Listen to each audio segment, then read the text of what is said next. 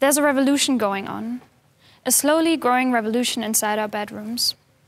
The way we use contraception has changed. On the one side, women are tired of taking birth control, which has strong side effects and an influence on women's mental and physical health. And on the other side, men want to have more options of contraception and they want to be more independent when it comes to family planning. We are Better Birth Control, and we're here to talk about the evolution of birth control, how it got even worse in 60 years, and what we can do to revolutionize it. But let's start with a simple question. Have you ever been afraid of an unwanted pregnancy? Been afraid becoming a father or a mother unintentionally? There's this fear and uncertainty. You just want to know if you or your partner are pregnant. You know it would change your life completely, and you ask yourself, am I ready to become a father or a mother? How should I finance this, and what should I tell my parents? You might consider an abortion, and let's be honest, everyone knows this fear. To counteract this fear, there's only one solution: better and safer contraception for everyone. In 2021, there's still a long way to go. But first, we need to explain why birth control got even worse. Let me explain this by going back 60 years, when the birth control pill first entered the US-American market and 1 year later also the German market. Did you know that it took the investment of a wealthy women's rights activist, Katharine McCormack, and the work of a nurse, Margaret Sanger, to develop the first birth control pill? Back then, in the 50s and even before, there were many unintended pregnancies and also self-abortions, which were a serious risk to the life of women. This investment of Katharine McCormack was a game changer. It was a huge step for women who had no choice about becoming pregnant or not. So the release of the first birth control pill marked the beginning of a new era of sexual self-determination and freedom. But let's take a closer look at the birth control pill today, 60 years later. Yes, women now can control their reproductivity, and yes, the number of unintended pregnancies has decreased. But at the same time, the birth control pill entails a bunch of side effects like depression, loss of libido, mood swings, headaches, and so on and so forth. And there's an increased risk of getting a thrombosis which can potentially endanger a woman's life. While a lot of innovation has happened in the past 60 years, the birth control pill has hardly changed. Let's take the car as an example. The first car is not at all similar to modern cars. Cars today have seat belts, airbags, ABS systems, but the birth control pill is still the same. Actually, instead of getting better, in the past couple of decades, the birth control pill got even worse. How can it become even worse, and what do we mean by it? Let me explain it. You can divide the development of the birth control pill into 4 generations. There are studies that prove that 3rd and 4th generation birth control pills have a higher risk of causing a thrombosis than the older 2nd generation birth control pills. Large-scale pharmaceutical studies have shown that a thrombosis occurred in 6 out of 10,000 women taking a 2nd generation birth control pill, and in 12 out of 10,000 women taking a 3rd or 4th generation birth control pill. The risk has doubled. But what are the reasons for this increased risk? In order to compete within the pharmaceutical industry, pharmaceutical companies have decided to market their birth control pills as some sort of a lifestyle product. Bigger breasts, better skin, more beautiful hair. This sells well, but on the other side, these increased side effects also cause a higher risk of getting a thrombosis.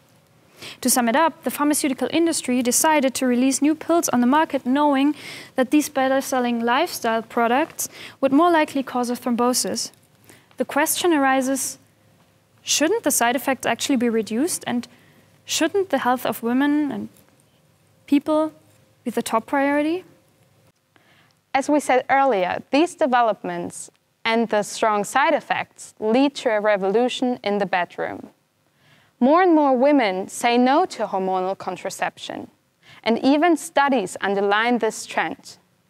For example, a study initiated from the Techniker Krankenkasse, a German health insurance company, showed that in between 2011 and 2018, the number of people using the pill in Germany decreased by 6%. Why? Because women don't want to suffer from the strong side effects anymore. Instead, they are using alternatives like the condom or natural family planning. But there's still no perfect method. Let's look on the other side, men. In 2021, men cannot really take responsibility regarding contraception, even though they want to. Because when we look at male contraceptives, it becomes really clear. Men hardly have options. Of course, there's the condom, which is very important and it protects you from sexually transmitted diseases. But other than that, there's no mass market method. And unfortunately, the condom is not really safe either, because when we look at the Pearl Index, which is estimated at 12, it states that 12 out of 100 couples that used the condom within a year still got pregnant. And this number is quite high compared to other contraceptives. And then there's another method for men, the sterilization, or called the vasectomy. Unfortunately, the sterilization is not really a method that young men can use. Doctors treat only men over 35 and who are already finished with their family planning. Because the vasectomy, the sterilization, is only reversible to 85%. So now we have talked a lot about the development of contraception, and let's compare the different contraceptives. So on the one hand, there's the pill, injections, patches, IUD, the female condom, and I could go forever on this list. And on the other side, there's only one real option for men, the condom. And this clearly shows an imbalance. But what are the reasons for this disparity? And why do we need more contraceptives for all genders? Looking at the development of contraception, it has always been a topic driven by individuals. To be precise, women. Only because of the engagement of two women, Margaret Sanger and Catherine McCormick, it was even possible to evolve the pill. But since 1960, since the first revolution, nobody has really talked about it. There was no social discourse, and conversations were mainly in private. Looking at politics, the topic has never been brought up by any politician or political party. And we have a guess why. When we look at the German Bundestag, the average age of parliamentarians is 49.5 years. However, contraception is an issue concerning young people under 35. And when we look at the gender in the Bundestag, parliamentarians are usually male, because only 31% of the parliamentarians in the Bundestag are female.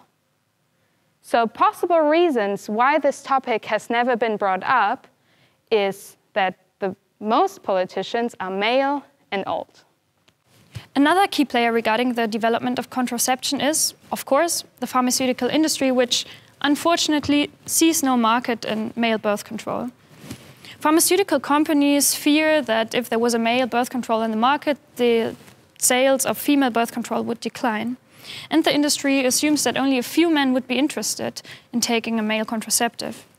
Best example for this is that Bayer stopped their studies on a male birth control because they thought the product might not be accepted. In 2005, over 9,000 men on every continent were asked if they would use a male contraceptive if there was one available for them on the market. And 60% said yes. This is 15 or 16 years ago. And our social role models have changed further and further, so I'm sure today even more men would say yes. And last but not least, there's one major reason why there is no male birth control on the market today. The whole time there was one very important link missing, an organization that bundled and represented the interests of people regarding contraception. Many people are unhappy with their contraception. complain about the lack of options, the expenses, and obviously also the side effects. But these conversations are only held in private. That is why we've created our initiative Better Birth Control. We finally want to be the missing link between society, pharmaceutical industry, and politics. We want to achieve better and equal contraception for everybody, which society has been demanding for so long. Every person should have the possibility to use free and good contraception, because everybody should be able to decide whether to create a new human being or not. How can we achieve that? What can all of us do to make birth control better for everyone? 4 easy steps. First, talk to your partners and friends about it. Tell them about your experiences with contraception and how you feel about it. If we all start talking about contraception, the demand for better contraception will increase, and the pharmaceutical industry will notice this. Second, sign our petition, Better Birth Control, and support other initiatives in this field. Third, get active regarding contraception yourself. For example, in your field of studies, your university, or any other youth initiative. And fourth, demand better birth control in public. For example, on social media, and talk to your local politicians about it. We can all do something to make contraception better for everyone. We just need to talk about it and need to be open to change. The personal is political, yet this is not enough. Pharmaceutical industry and politics have a great responsibility to make contraception better for all of us. One major point is money, which is lacking to continue pharmaceutical and medical technology studies and to develop new contraceptives. Politicians must finally understand that contraception means health and is part of the reproductive rights of every human being. The same applies to the pharmaceutical industry. They have to take note of the great interest shown by the public and invest more money into research and the development of new contraceptives. The pharmaceutical industry is an important player to make new contraceptives marketable.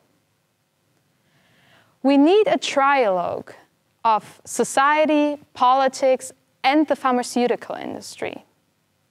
We are in conversations with leading experts in fertility, and they say that 50 million euros would be a realistic number to bring a new contraceptive on the market. At first, 50 million euros sound a lot, but let's compare it with other public spendings. For example, the German Autobahn, or the highway. Building 5 kilometers of the German Autobahn costs 50 million euros. To bring a new contraceptive on the market is 50 million euros. And now we can decide whether to build 5 kilometers of the Autobahn or revolutionizing birth control. For me, the decision is pretty easy. Even though contraception is a very individual topic and we cannot tell you what's best for you, we wanted to show you that contraception has always been a topic driven from the bottom to the top, so from society to the political level. It is in our hands to revolutionize the current status of contraception. Contraception can only become better if the society, politics, and the pharmaceutical industry act together.